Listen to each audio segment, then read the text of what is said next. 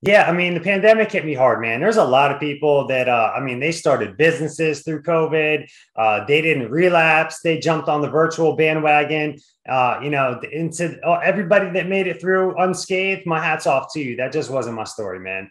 At first, I was good. I was all Joey motivational, and I was at home with my kids, and doing all the indoor dad activities. Like, hey, look, we set up a tent in the living room, and I was trying. And for a few weeks there, it was okay, and then a couple bad days turned into a couple bad weeks, turned into a couple bad months.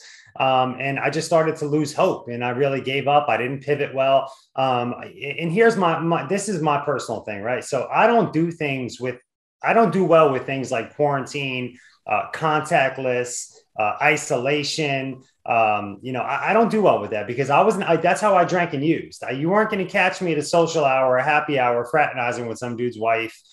You weren't going to catch me at a frat party playing beer pong. I was going to get my pills. I was going to get my booze, and I was going to go home and drink until I black out. And when I became sober, I became very social, even became a speaker. I travel the country now, and I do speaking events in front of 500 to 1,000 people, and I conversate and, socialize with them afterwards. And COVID took all that away from me. And I didn't pivot. I didn't handle it well. And, eventually I ended up picking up some pills and a drink, and things got pretty dark there for a while. Was it also the time you were having some medical issues too, and that's how the pills came about? Am I correct in that? Yeah. So you probably can't see it, but I got a nice size scar on my neck here. I ended up having a post anterior cervical discectomy. So they basically cut my neck open, took out one of my cervical discs, put in a replacement, put a couple screws in a small metal frame in there, and put me all back together because I was having a lot of pain going into my shoulder, down my arm, and stuff like that.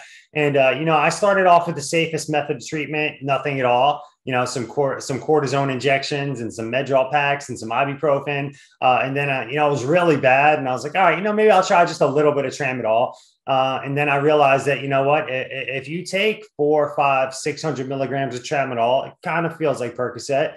And then eventually, they gave me some Norco, and then some Norco turned into some Percocet, and then 10 milligrams a day all of a sudden became 80 milligrams a day again. And, it's looking back to my drinking and using history when I was 12 years old. I've never wanted just one of anything.